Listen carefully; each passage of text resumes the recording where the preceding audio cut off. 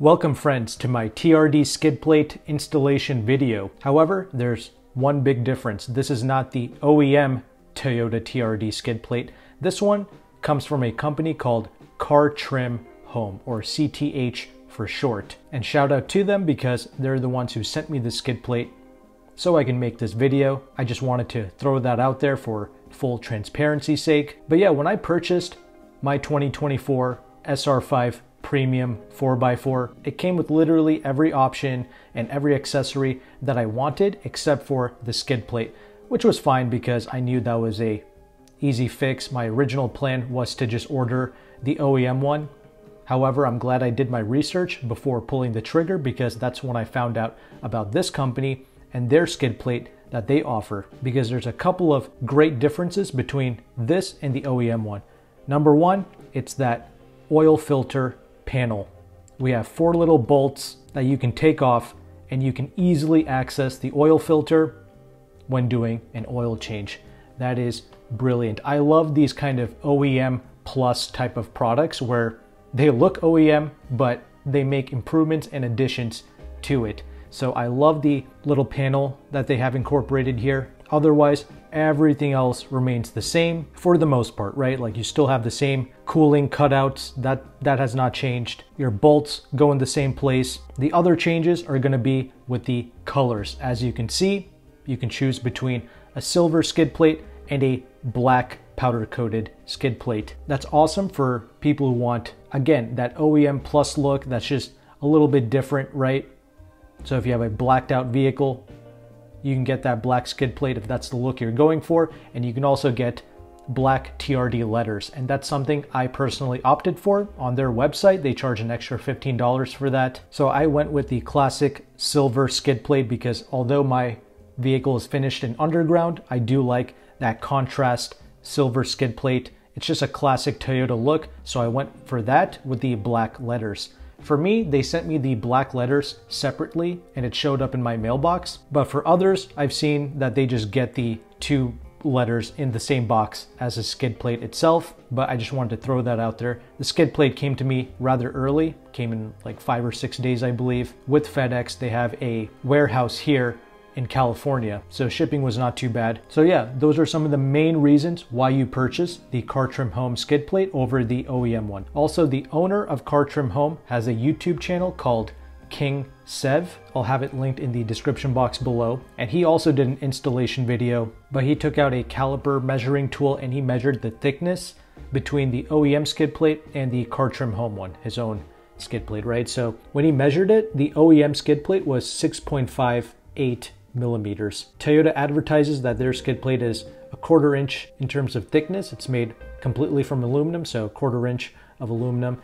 The CTH skid plate was 5.34 millimeters. So if we convert that into inches, the OEM skid plate ended up being a little bit over a 1/4 inch thickness. It was 0.259 inches, all right? Whereas the CTH skid plate comes out to approximately 0.21 inches. So a little bit under 1/4 inches, but that's honestly fine. This purchase is primarily for vanity's sake anyway. So I kind of prefer the slightly thinner aluminum skid plate that CTH has to offer because it's going to be a little bit more lighter weight, a little bit easier to install as well. But I did want to point out that difference, and I appreciate King Sev for pointing out that difference in his video. All right, let's get into the install now. Okay, the installation process is an absolute breeze, but I did forget to mention one other reason for considering this skid plate, and that's because we actually have 2 different instructions here.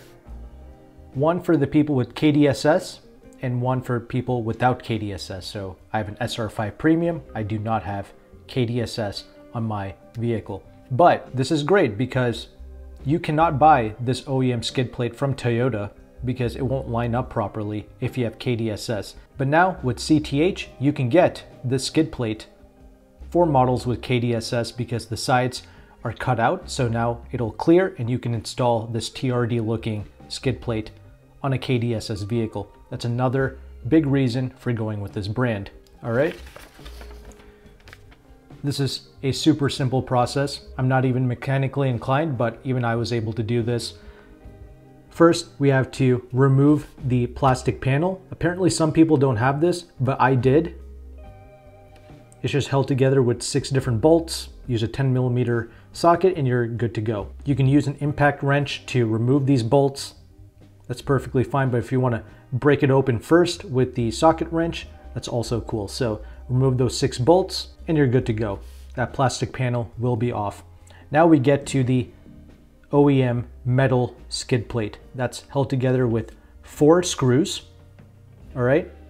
So again, just remove that. I would start out with the back first, because we also have a kind of a clip where this metal skid plate kind of holds onto. So remove the back 2 first, place your hand over the skid plate, remove the front 2, then it'll just swing out. All right. A lot of people, they actually put their vehicle on a subtle lift first before removing this, but I was able to clear this in my driveway, no problem. I didn't have to lift the vehicle, put it on jacks, none of that. Moving on, this is where the difference comes in for KDSS versus non-KDSS, all right? I'm sure everyone has noticed these metal brackets. A lot of people are afraid to remove them because it is part of your frame, right? But if you have KDSS, you have no choice. You do have to remove these 2 braces. Some people say that there's 4 bolts, others say that there's 6. For me, I had 6 different bolts for these 2 braces. Actually, this back picture shows it a lot better. So as you can see, 1, 2, 3. The ones labeled B, that's your kind of your 3rd or your 6th bolts, all right? And that's exactly what I had. But regardless of the amount of bolts, you do have to remove this for the KDSS skid plate to clear. Not to worry though, because your new skid plate is going to utilize essentially these bolts. So, you know, you still have stability. It's still supported, but instead of using these braces, your new CTH skid plate is going to be supporting your vehicle and it's going to be bolted to the frame instead. All right, so that's KDSS. Moving on, this is for people like me with an SR5. The instructions are going to be a little bit different.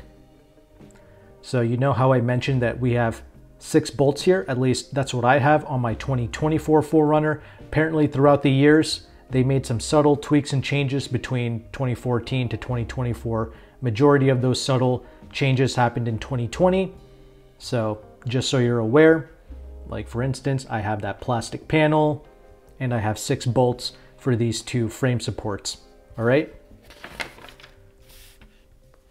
Let me tell you how this is going to work out.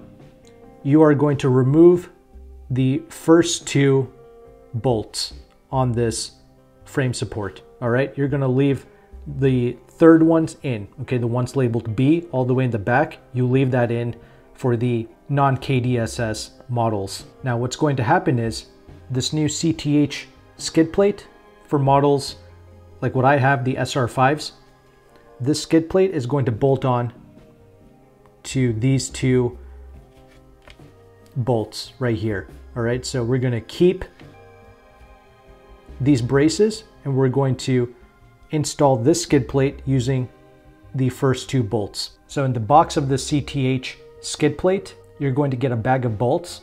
The only ones you need to utilize is the ones for the front. So you're going to see that there's a big hole there. A sleeve is going to go into that hole, so you're going to have a longer screw. The longer screw is going to go in the front, the shorter screw goes in the back. I'll talk about the shorter screw in a little bit, but the ones in the front, you're going to use the screw, you're going to put the spacer in there, then the sleeve is going to go on top of that spacer.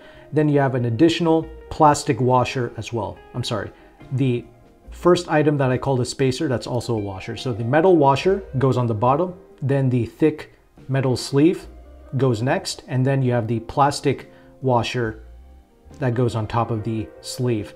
And that plastic washer is there to prevent rattles. So that's what you bolt up top here. Then in the back, Car Trim Home did give you new bolts to use in the back, right? However, I did not use them. So these bolts that came OEM with these braces, that's what we used in the rear to install this skid plate. And let me show you why. All right. This is the car trim home bolt that I was supposed to use for that back. All right. I didn't use this because my father told me about this. He said that this is a pretty cheap screw actually. It's made completely of just regular metal, and this is pretty much prone to rusting, and it's not a quality screw because this is the OEM Toyota screw. This is what came out from the back here. I just reused these screws. There is a difference. This is more of like a galvanized bolt, so it's not prone to rusting. And also you can notice here, my father showed me this, there's kind of a taper here towards the top. It's subtle, but it is there. This is just a straight bolt, and this is easy to strip, so you really have to align this properly to make sure it doesn't strip. So it's wise to not use like an impact wrench or something when you tighten up these bolts. I would just hand tighten everything to the best of your ability. The ones in the back, since you're using these OEM Toyota bolts, you can kind of use the impact wrench to tighten up in the rear, but it's not really necessary. Just using the socket wrench, hand tightening it to the best of your ability is perfectly fine. But this is a superior screw. A lot of people, they don't even bother with any of this. They just go to Home Depot, get a new set, or they buy separately just the OEM Toyota bolts. Like instead of buying the entire OEM skid plate from Toyota, they'll just buy the bolts and use that to bolt on with the car trim home skid plate. You can do it however you want. I ended up using the bolts that CTH gave me for the front. Okay, with their sleeve, with that plastic washer on the top. I used all of that up top here, but just make sure that you're lining it up properly, all right? Otherwise, this is a super simple install, no issues at all. It literally took me less than 30 minutes to install this. And obviously, this just sticks on. You have double-sided tape. You just remove that, peel it back, and you have these plastic clips that help you to line up the letters so you're not going to screw it up. It's not perfectly aligned, right? Like the hole cutouts for those plastic clips, it's not perfect, but it goes underneath the vehicle. Nobody's going to notice. I just thought I would mention that. The alignment of these letters and these pretty cheap bolts that they give you, that's the only two cons I've noticed with this skid plate. Otherwise, everything else is absolutely phenomenal. When you hold and touch this skid plate, it feels like a proper high quality product. And yeah, it really completes the look of my 4Runner. Looks amazing, and I appreciate the black letters as well. So if you have any questions, let me know in the comment section. And also, if you want to save 7% off of any item that Car Trim Home sells on their website, you can use my discount code in the description box. But thank you so much for watching. Take care and goodbye.